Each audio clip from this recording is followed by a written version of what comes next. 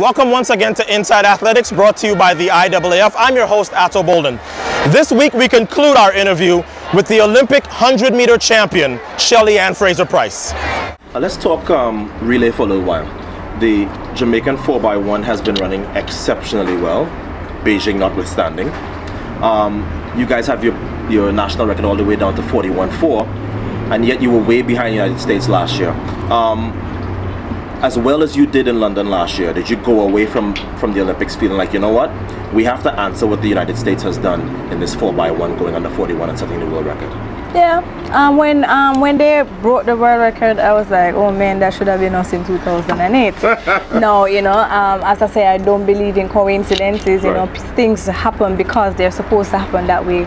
And I said that if as a team we had the right attitude that we had last year, we would have had that world record a long time.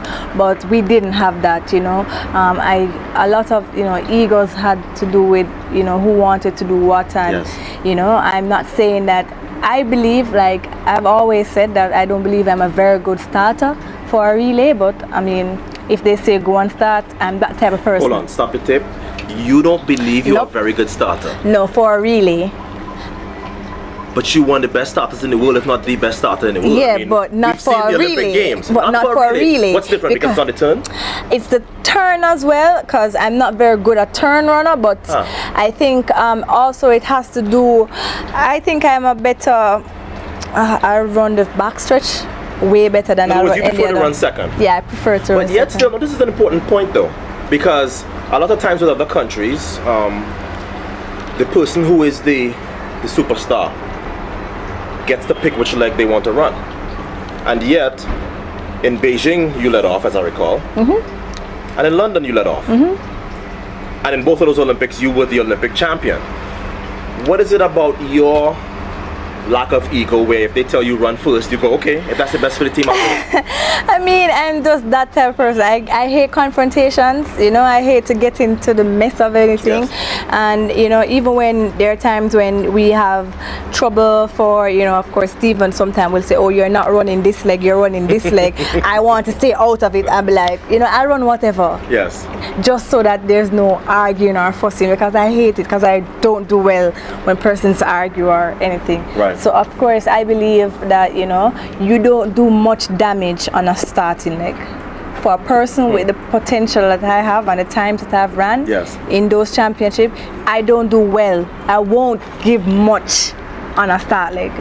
So if I understand what you're saying, it sounds like you think for you guys to be under 41 as well and to sort of answer what the United States has done, you have to be running a different leg.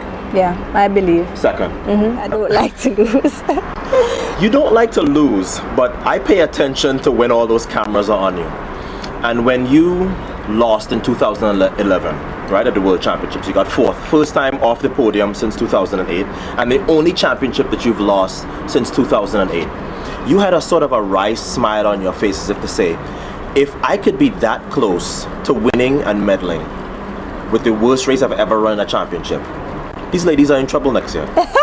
Did I read that right? Because you walked up, you were fourth place, right? Defending world champ, fourth place, walking off the track, smiling like, that's fine. Well, I mean, I look at things different from so many other persons, you know. I'm grateful for every chance I get to compete and compete, you know, well. And 2011 was a rough year in terms of injuries, and I had a calf injury that was bugging me the whole year. And, you know, I went into the finals and, you know, I didn't come away with a medal, but a part of me just felt like, you know, why am I such afraid of this event? Why am I such afraid to go and compete? And I know I have this. I believe I'm one of the greatest athletes to have, you know, to be living. And I'm such afraid. And I crossed the line and I'd be like, oh, I came for it. And I'm like, wow, I came for it. It was like, you know, next year I'm at it again, and immediately I started to think about hard work, thinking about, you know, getting up, thinking about using this as a motivation to move forward, thinking about, you know, what 2012 would be, because once in 2008 when I won the Olympics and I got the chance to go to school full-time to do my degree, I'd made a vow to myself that in 2012 I will be graduating with my degree and also becoming an Olympic champion again. Right. So I had that all in my head. So, you know, it was like no distraction, none at all. Even though I came for it, I was still focused on what is my goal for 2012. People who are starting to figure out the Jamaican formula for success have figured out two things.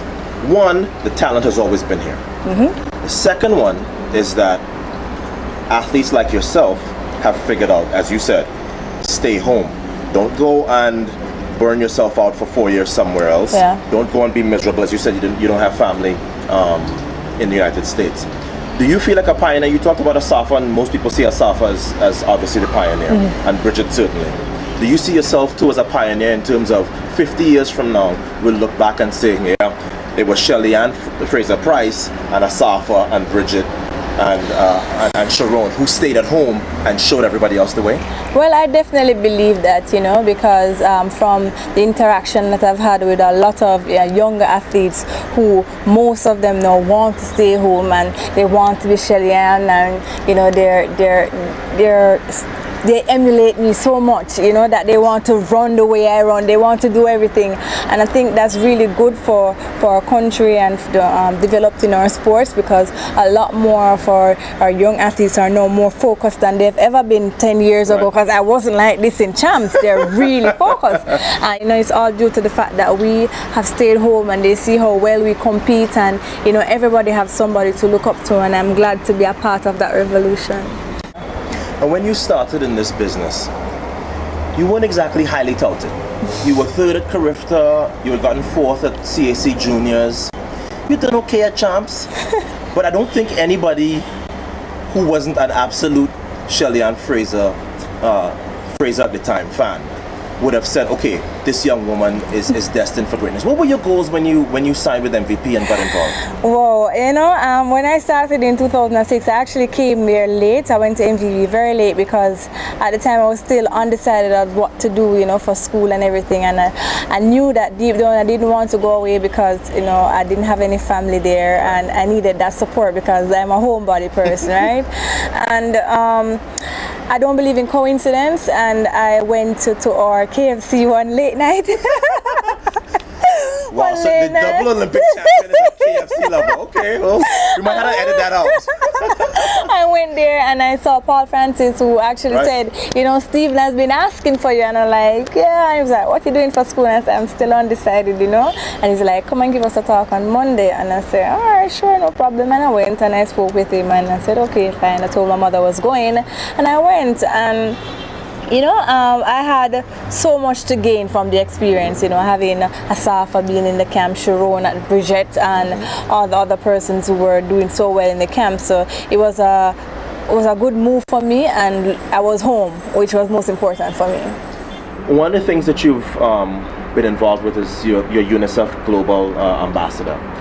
You've talked a lot about, you know, your interest in empowering women.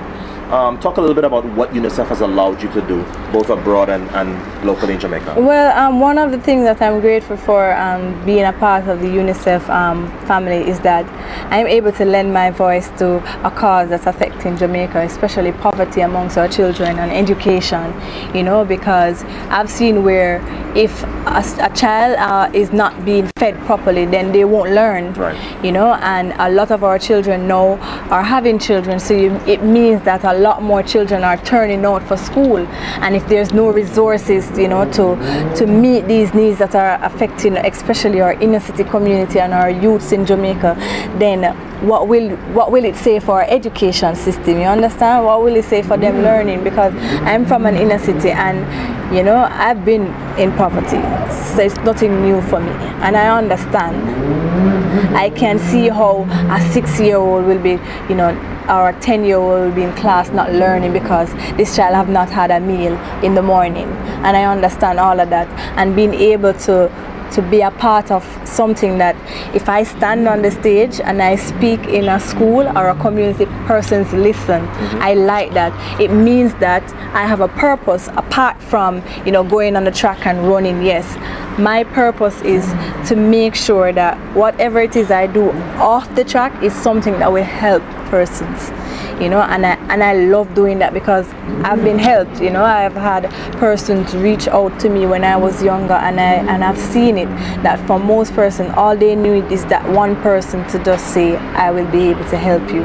So I'm glad to be a part of UNICEF. I've been to so many functions, you know, seen so many children, and I've spoken with them, and I sit and I see the impact, you know, we as an athlete have on them. You know, they believe they can do so much when we come and say, you know what, I've been in your situation and this is real for me. So I'm not sitting around a table and tell them, oh, I know how poverty is. I've lived it. Right. So it's an example. I'm a living example to say that, you know, you can, you know, you can rise from this situation.